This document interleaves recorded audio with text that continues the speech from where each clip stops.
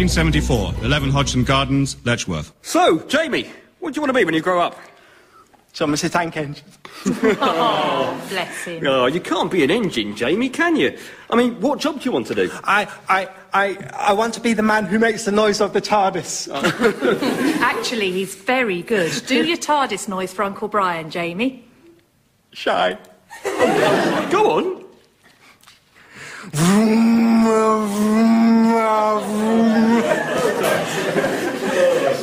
Oh, very good. Well, what's the TARDIS, Pam? Shh. 1983.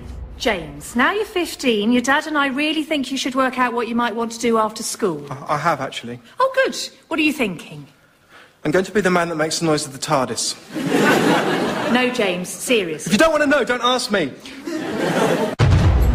1985, King Edward IV Grammar School, Richmond. Treadwell, I've been looking at your UCAS form. I see you've only applied to colleges that offer sound engineering. Yes, sir. Well, it's a very limited field.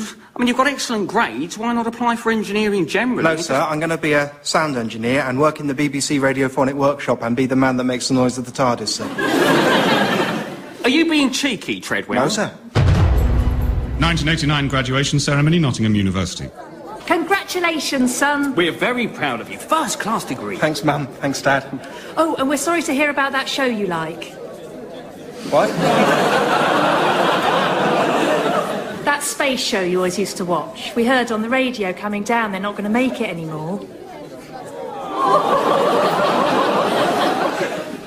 Right.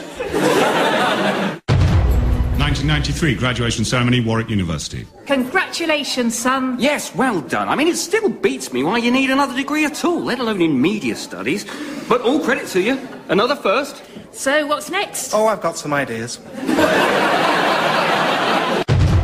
1994, Pebble Mill Studios, Birmingham. Well, listen, I like your enthusiasm. We can offer you an internship, but I'm afraid it'll be unpaid. That's fine. 1996 to 2002. Mr. Treadwell, I'm delighted to say your application has been successful. You start as assistant producer on Tuesday. Jim, we were hoping you could produce this series. Well, if you're sure you want to move to the management side, Jim, you're just the sort of person we need. Overseen by the newly appointed controller of BBC Three, James Treadwell, who was today announced as the new controller of BBC One. 2003, BBC Television Centre. So, thank you for coming in, Russell.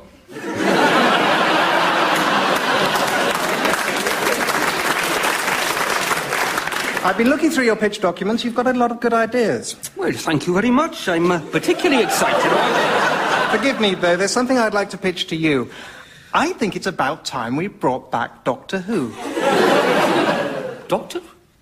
Oh, yes, I mean, that would be my absolute dream job. Good, good. It would need careful handling, though. I mean, for instance, random example. Where would you get the noise of the TARDIS from? Well, is the BBC Radiophonic Workshop still going? I'm afraid not, but there's an excellent sound department at BBC Cardiff. Well, there then, I suppose. I'm very pleased to hear you say that. 2004. In a surprise announcement, the controller of BBC One today announced he was stepping down after only 2 months in the job. He will instead be taking up a relatively junior post as overseer of sound production at BBC Cardiff. 2005, Cardiff. Hello? Oh, is that Jim? It's Russell here. Jim, we've just opened the effects package you sent us. I think there's been a mix-up. I don't think so. Well, listen to this. This is how the TARDIS effect you sent us is coming out.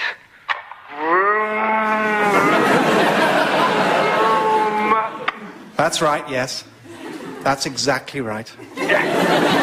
Well, I'm sorry, Jim, that won't work at all. Could you do as an alternative? No, that is the noise of the TARDIS, and I am the man that makes it. Well, I'm afraid not, Jim. If that's the best you can do, we're going to have to go elsewhere. What? No! I'm sorry, Jim. No! No! No! 2006, Laxley Scenic Railway. Hello, base. This is Patrol Car Delta Whiskey 04. We've picked up a white male in his 40s trespassing on the railway line. That's right, sir. Walking down the middle of the track, pulling a row of toy trucks. Won't give a name, sir. He just says he's a very useful engine.